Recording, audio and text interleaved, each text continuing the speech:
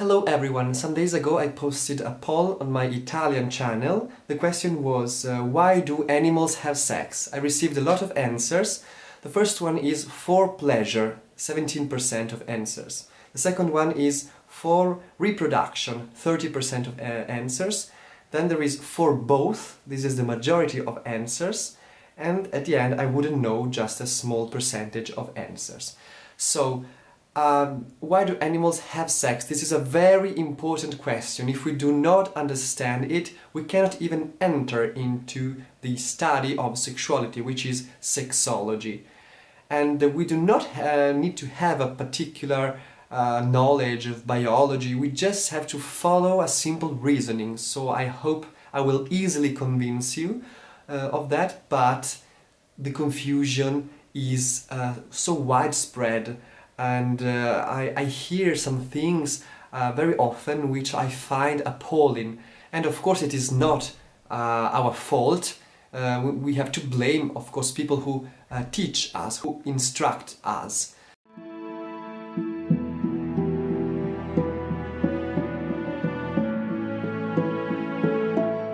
So how do animals have sex? In order to answer this question we must go back at the way the animal mind works. The animal mind doesn't work by purposes or goals. It is not finalistic, goal-oriented like our mind is. For example, we work 30 days in order to gain our salary. The animal mind doesn't work like that. It is much more simple. It works by instincts.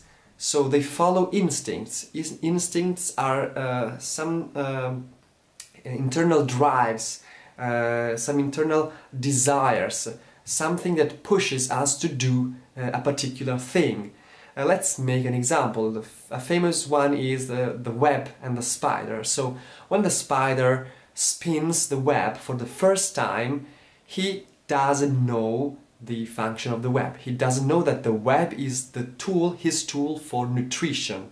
He just goes on spinning and spinning. Nobody taught him how to do that, which shape to make, where to place it, but he just knows it by instinct. He follows an internal urge to put out this substance, this wonderful, very resistant fiber.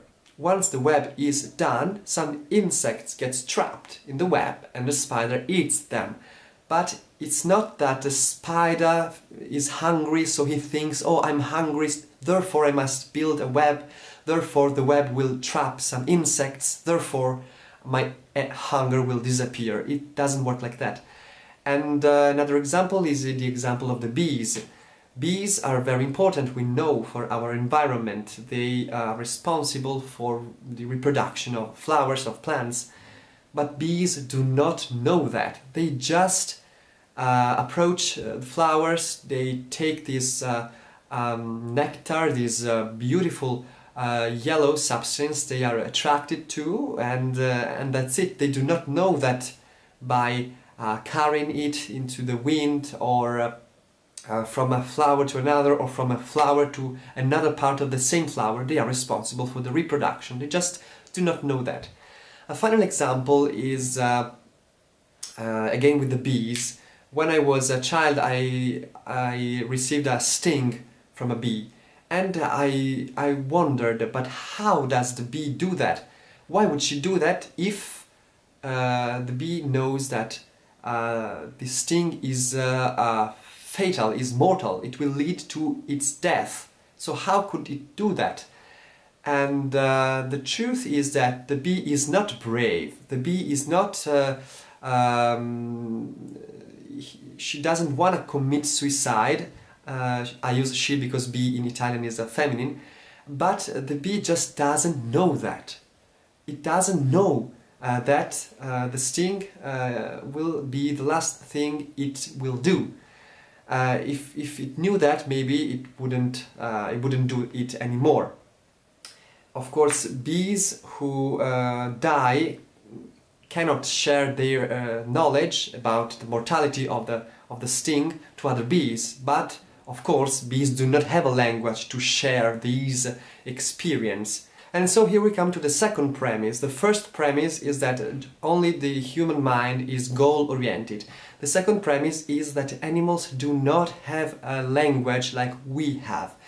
They can communicate very simple things with sounds, with noises. They can communicate pain, they can communicate sexual arousal, they can communicate anger, but they cannot communicate thoughts, precise thoughts, sentences. I hope everybody knows that, but just to make sure of it, when we approach a house with a fence and there is a dog barking at us, the dog isn't making a speech that we would be able to translate if we knew the dog language. There is no such thing as that. The dog is just following again an instinct, the instinct of aggression, the instinct of defense of his territoriality, of his space. He's not communicating as a thought, a speech. So let's now answer the question, why do animals have sex? Do animals know that sex produces babies? Let's picture that we are a wolf and we see a female of our species and of course we want to have sex with her. Just precisely as it happens to humans, the wolf feels sexual arousal and he feels a longing, a desire, it is an instinct, to do some things with a female, for example to mount her. Okay, this is, he is following the instinct of pleasure, the instinct of sex, the sexual instinct. There is no doubt about it. So of course the animals do sex primarily for pleasure. I read a comment, animals do not have sex for pleasure, it is not a particularly pleasurable experience. This is wrong. Sex is the most pleasurable experience of all because it is the tool that nature has made up to encourage reproduction. Okay, so there is no doubt about it. Animals, both males and females, have a lot of pleasure in sex. They follow an instinct. So the male and the female of the wolf just carry on with their lives. They explore territories, they go hunting, they drink, they eat, they howl. And after many months, we see out of our female partner, we see some puppies coming out. So please tell me, how is the wolf supposed to know that those puppies are coming out of the female because of the one thing he did many months ago out of a lust for pleasure? So how is he supposed to connect those two events which are not only so distant in time but also so different? A sexual act with a reproduction, these are so different, such different things that even we humans had to make a discovery. For example, children do not always know that sex produces babies. They must discover it. So either an adult tells them or they discover it because they read about it, but it is not an easy thing to connect, okay? It requires some detective skills, and those skills the animals do not have. So animals do not know that sex leads to reproduction. They do not know that sex produces babies. And so let's just disprove some claims, some legends that I hear. For example, the male gorilla will enter a group of gorillas, will kill the alpha male and its puppies because he wants to set the domain of its own line, of its own genes. This is false because the gorilla doesn't know what a line is, doesn't know what a gene is. Okay, so this cannot be the explanation of that. Or another thing that we often hear, when mother bear feels lonely and bored, she decides with the father bear to make little bears. This is wrong, of course, because the mother panda doesn't know how to make babies. Another one is that, I heard it from a documentary of the BBC, I think, when a pack of wolves lack food, because, for example, it is winter, they decide not to engage in sexual relationship anymore until they have more food, because they do not want some mouths to feed. This is wrong, of course, because animals do not plan, do not have family planning.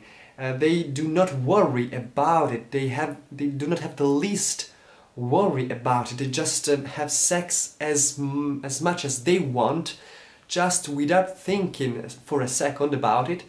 And as a matter of fact, they produce more offspring that they can actually preserve, and unfortunately a lot of puppies die because of the lack of food, but they do not worry about it. They just follow the instinct of pleasure and they make as much babies as they can. Man is the only animal who worries about family planning. So when people say when men practice contraception they lower themselves to the level of animals because they have sex just for pleasure, the truth is exactly the opposite of that. When men use contraception, they distinguish themselves from all the rest of the animals because they are the only animals who can limit their offspring.